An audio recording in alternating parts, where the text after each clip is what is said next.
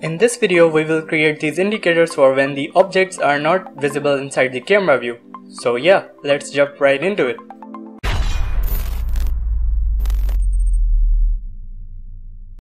So in here I have made a simple scene where I have this player object that has this simple circle sprite, and also I have attached this rigid body 2D and this simple movement script. And here I have made the main camera a child of this player, so it follows the player position, and this ground object which follows the camera.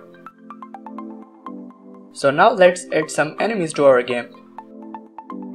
Let's drag and drop this inside of the scene here. Also we will increase the size to 1.5 and 1.5. Cool. And let's change the color to, I think, orange. And also rename this to enemy. Now let's go ahead and hit play. So if we move our player away from the enemy, we no longer know or see where our player went. So if the enemies were to spawn outside the camera view, we wouldn't know the direction from where they are coming. And for that we need to add some indicators to see which direction our enemy is coming from. So yeah, let's exit the play mode, and we need to add a script to our enemy that will take care of all that. So let's hit add component and let's name this indicator script. Hit create and add.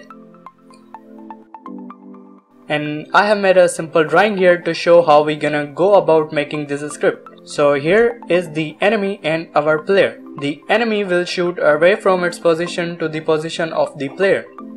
And here around the camera boundary we will add a collider. So when the enemy shoots the ray and it collides with the boundary of the camera at this point of collision, then we will place the indicator, which is this yellow point right here. So yeah, that's basically how we're gonna do that. Let's open up the indicator script now. In here, the first thing we need is the indicator. So public gameobject, and let's name this indicator. And also the target, which will be the player. So gameobject, let's call it target. And also our renderer, let's call it RD, that we will use to check if the enemy is outside the camera view. And in the start method we will get this renderer component. So RD is equal to get component and renderer. And now inside the update method we will check if the game object is not visible to the camera, as it says here. So rd.isVisible is equal to false. And if that's the case, we will check if the indicator is not already active. So let's type in indicator.activeCells is equal to false. And if it is, we will set this to true first. So let's type in indicator.setActive and set this true. So let's type in true here. Alright, now down here we will make a raycast hit 2D and we will call this ray. And let's set this equal to physics2d.raycast, and it takes in an origin which will be the transform.position. And we also need to give it a direction, so let's make a vector2 up here for the direction. Vector2, let's call it direction, and this will be equal to the difference between the position of our player and the enemy. So target.transform.position minus the transform.position, which will give us this direction here. So let's put the direction here. Now we need to check if our ray has collided with something. So ray.collider is not equal to null. And if it's not equal to null, meaning that it has hit something, we will set the position of our indicator to that certain point of collision. So let's type in indicator.transform.position and set this equal to ray.point, which, as it says here, is the point of collision in world space. And here we will put an else condition, so when the enemy is in the camera view, we just disable the indicator. So let's just copy and paste this if condition here, copy it and paste it down here, and we will just check if it is true, and if it is, we will set this to false. Yes, so I think that's all we need to do here. So let's go back into Unity, let's wait for the script to load, and we need to give it an indicator, but we haven't yet created one, so let's go ahead and create it now. And we will also use the circle to make the indicator as well. Let's change the color to I think red, something like this. Okay, and let's also rename this to pointer, and we will make it a little smaller, so 0.5 and 0.5.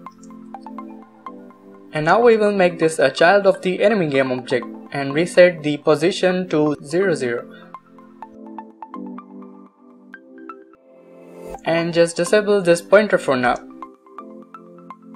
and assign this pointer to this slot here. So let's drag and drop this, and also let's assign the player as the target of the enemy. Awesome. So now let's make a boundary for our camera.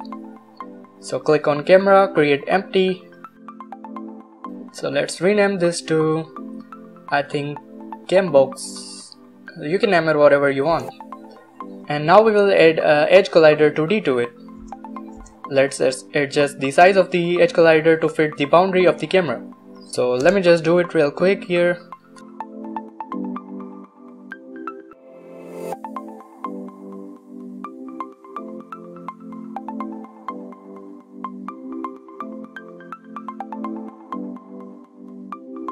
Alright, so now that it's done, let's also make another layer for this collider here. Select the game box, go to layer now, and add layer. Now we will name this layer as gamebox layer. And now let's assign this gamebox script to our gamebox. Awesome, so now let's go to our project settings, and here go to physics 2D, and here in the layer collision matrix we will uncheck the default layer and gamebox. So this one, because we don't want this layer to collide with the default one. And now we can just test it out, I think. So if we move the player away from the enemy and lose sight of it, the indicator will show us the direction in which the enemy is. And when it becomes visible again, the indicator disappears. And yeah, we can add more enemies to our scene here. Let's just duplicate some of the enemies and place them around the scene. Think here, let's just hit play now. Awesome, so our indicator is showing the direction of our enemies. You can apply this to many other games and in many other ways.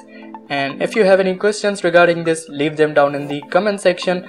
Also, if you like this video, please subscribe to my channel, it'll be a great help. And until next time, see ya.